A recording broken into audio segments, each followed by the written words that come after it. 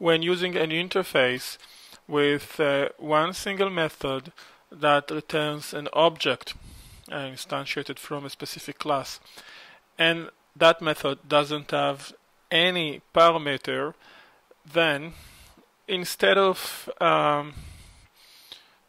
passing over a reference for an object that was instantiated from a class that implements this specific interface, we can refer a constructor, the default constructor, the one without parameters.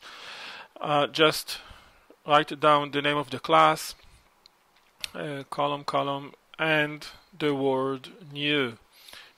It would be equivalent for passing over a reference for a new object instantiated from a class that implements this interface, an object on which we can invoke the create method in this case.